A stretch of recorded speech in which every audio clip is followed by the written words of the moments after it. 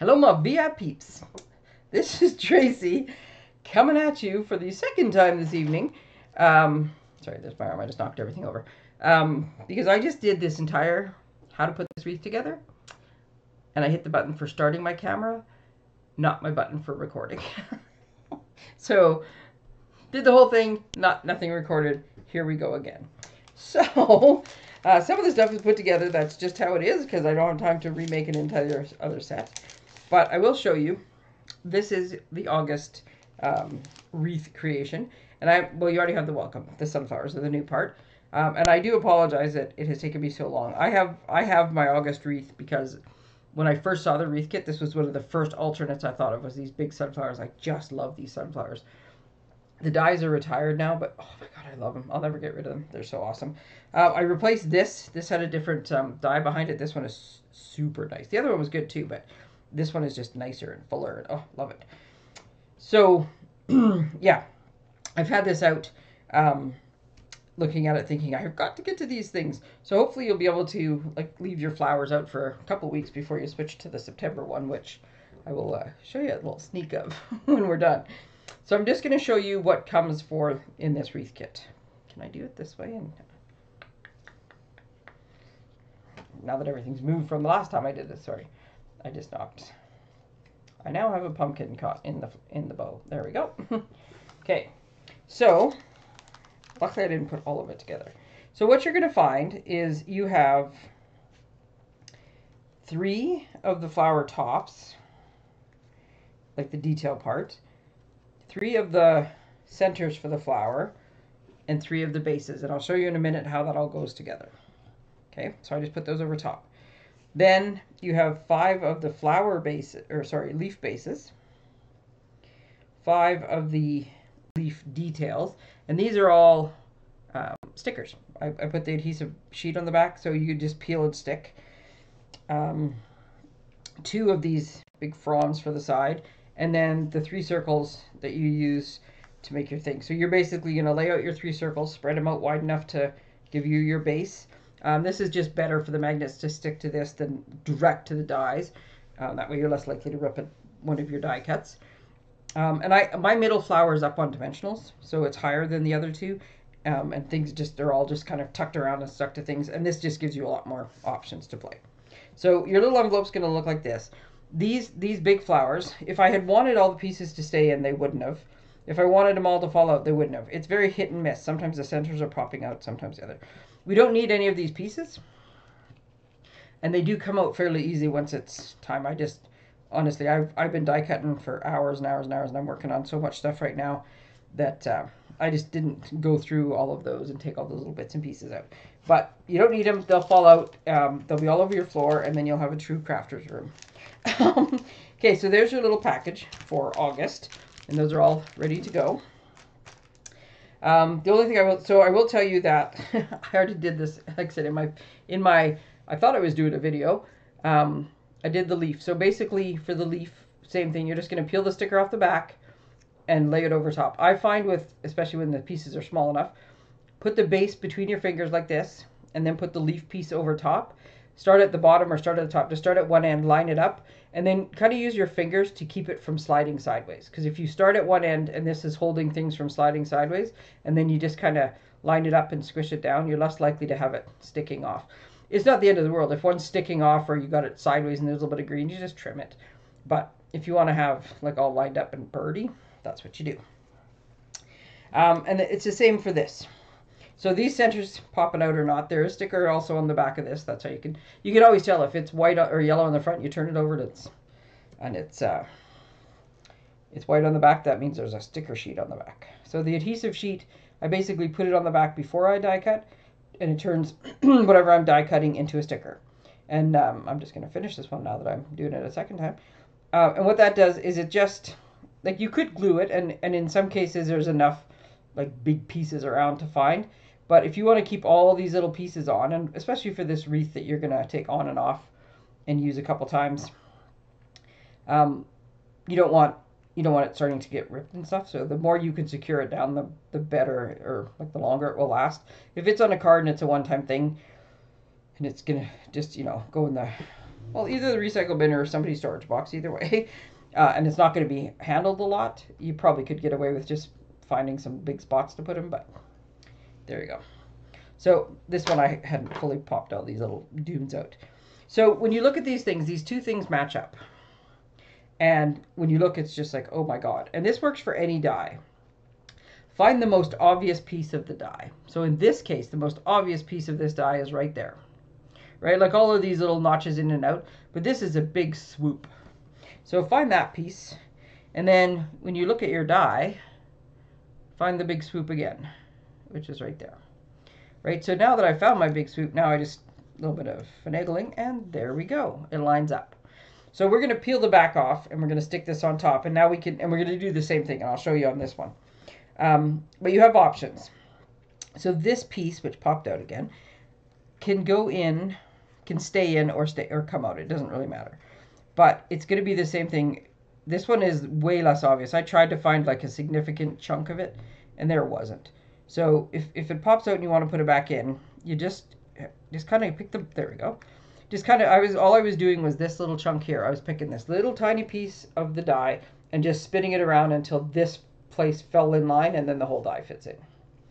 So options, well, do whatever you want, but 3 obvious options are, okay, before I get to that, I also just noticed there's a bit of white showing here. It's very obvious on the camera.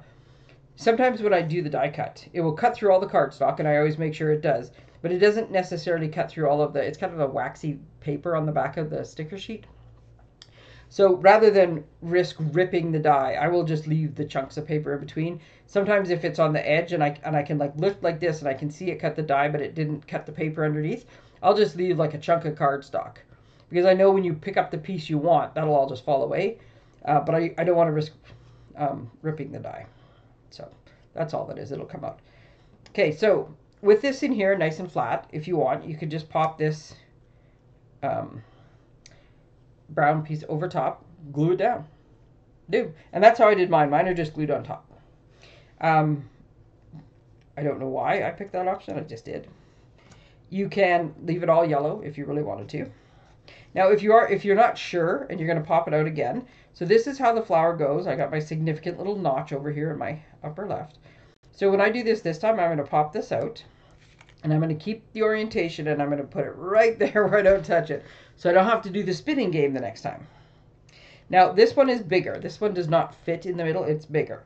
But if you want, you can just do a little dry fit first before you do it. But you can, oh, look at that. You can stick, like, so glue this down in the middle, and then you can, oops, twist that, put this over top. Those are not lined up. There we go.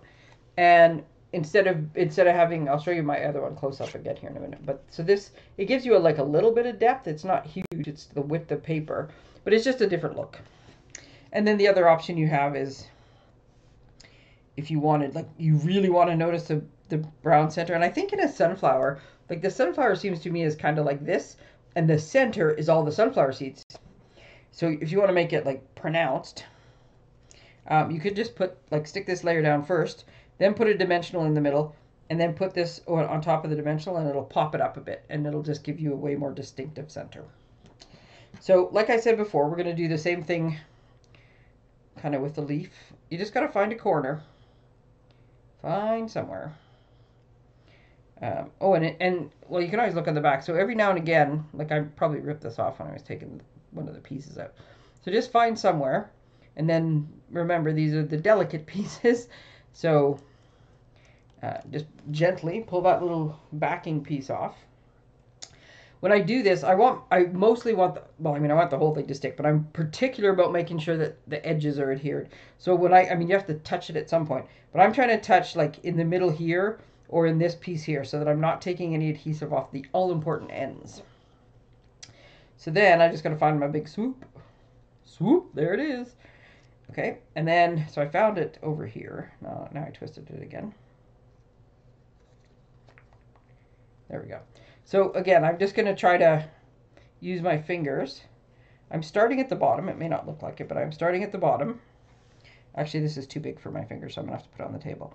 So I'm starting at the bottom piece here, and I'm lining it up, And I'm just going to push it down as I go, just on the edges. So I still got a little bit of play if I need to. It's very easy to stretch these dies out, like if you're pulling on them. So you want to try to just lay them flat down. So if you find that you're stretching and it's not lining up anymore, just kind of push it back into place. Because it's so thin, you can usually manhandle it and get it back in the middle. So now I can pick it up. So yeah, so I've got my edges lined up. And so now I'm just kind of going through and making sure I go around without pulling or stretching or getting off the edge. There we go. And then, so I got little sticky parts there too. And then I can just put that down like that. And so for me, because I'm not going to bother with putting that on. Actually, you know what, I will. I'll show you. It is easier the second time. So I kept it the way it's supposed to. And I'm going to actually, because I like to live on the edge, I'm going to take the backing off. And then I figure I should be pretty close here. There we go. There, that wasn't so bad. So now I've got my centerpiece in. And then I am just going to, I'm actually just going to use glue dots because I like to. Oh, look at that. There's a double glue dot right there. It was meant to be. And I'm putting the double glue dot on the side that doesn't have the holes. And then I'm going to put, because I don't want it to twist, I would put one on one side. Oh my god, that one's a double one too. What's going on here? Look at this. I have, oh, I don't think you can see them on there. Nope. There, I have a whole bunch of twins. So I'm just trying to hit the glue dots. I'm hitting on 2 spots. So if you just stick one in the middle, then this is liable to like twist and turn a bit on you, and I don't want that. So I'm just doing that. But I'm just making sure I have one tiny little spot in the middle that did not punch. There we go. I'm just making sure that they're spread enough apart that when I put it down, it'll just stay put. And the only thing I'm doing on this one, because it really doesn't matter which way it goes, is there's I'll show you here in a second. There we go. There's 2 rows of little holes, like really tiny holes. You can just barely see them, I think. Oh, there we go. This fits within that row. So I'm just making it so I'm not like, it'll look off kilter to me if half of one of the rows is covered up. So I'm just putting it so that I can fully see those 2 rows. And that's how well it fits just in between. And then there's your flower. And then when I stick my, because I love the glue dots, you know, I love the glue dots, I'll just go back and grab this little twin pair over there. You notice I'm putting it on the front of the leaf. So I'm just going to grab that little pair of twins there. Just going to take that extra piece off. And I'll just go through and wherever I decide I'm going to go. And I usually just stick it to the underside of the flower with glue dots. Right? That's how I normally stick it on. So I put mine, again, I put my 3 circles down. I put these 2 and I put my little outside pieces, and then I lined this up. And then once I had it where I wanted to, then I just started securing stuff down and just kind of dry fitting it as I went. So there you go. Welcome August. Welcome fall. Yes, I love fall. Okay, so I got to get back to work because I'm hard at work, die cutting like a demon. And I still have to make a little bit more. But I will give you a little sneak peek of September's. And it, you know, sometimes you get an idea in your head and you're like, oh, I hope it turns out. Oh, it turned out. I'm so happy with how this turned out. Happy fall, y'all. You can't see the rest of it till I do the video for the rest of it. Okay, there we go. Again, I'm so sorry how late August stuff is here, but it is en route to you. And it goes together fairly quickly, so I hope you can enjoy the sunflowers for a few weeks. All right. Thanks, everybody. See you for September.